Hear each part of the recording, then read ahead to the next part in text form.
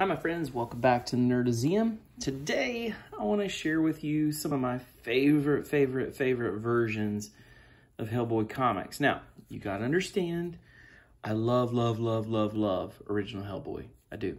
From the very beginning, from even the first comic, which I've got on Next Gen, I believe it was, and it's on my tablet. Of course, it's not in print because it's worth hundreds. But I love Hellboy animated. I love the Hellboy animated videos. There's 3 of them. There's 2 that are full length and then 1 that's a short. I love them. They're so cool.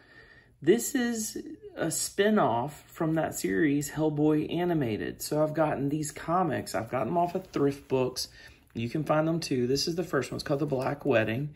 And it's the same style as the Hellboy animated series or the animated movies, which is cool. I wish they made more of those movies. That's the first one, the Black Wedding. The second one is The Judgment Bell, and it's another one. You can see, look, Lobster Johnson at the very back with Hellboy. Look at that. That's so cool. Itty bitty Hellboy, where you want to call it. I love this. It's so cool. I'm gonna go read that again. And the Menagerie. I found these. It took me a while to find them, but I found them on thrift books, used. Of course, some of them got stuff on them. The other ones are better. And I just love them. And then another thing that I loved is Hellboy. Check this out. In the Chapel of Moloch.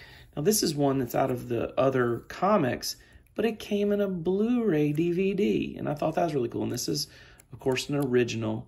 But I can't help it. Me being a collector, I had to collect it. But anyways, these are my favorites. So that's a little Hellboy mini that's full version Dark Horse comic kind of thing.